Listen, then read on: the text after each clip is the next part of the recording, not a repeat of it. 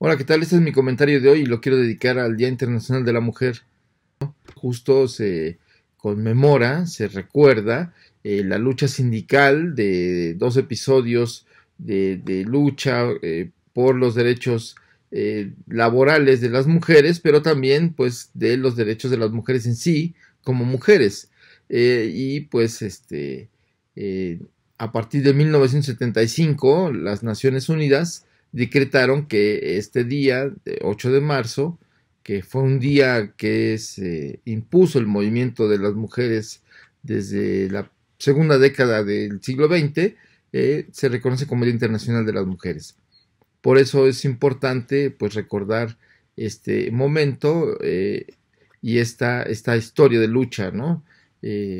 Por el sufragio efectivo, por el derecho a votar, por la igualdad de salarios entre hombres y mujeres, ya que todavía hoy las mujeres reciben menos ingresos por un trabajo igual que frente a los hombres. Hoy en día la violencia contra las mujeres va en aumento.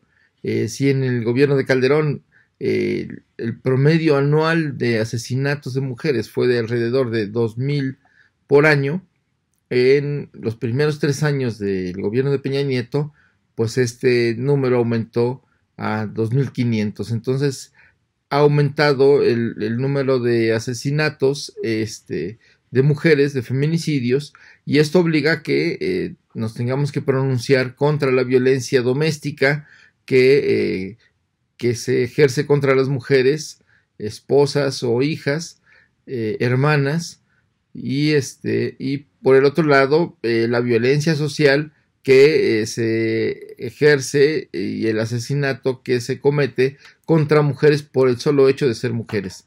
Por eso tenemos que expresarnos contra la violencia que hoy se lleva a cabo contra las mujeres, en particular contra las mujeres más jóvenes.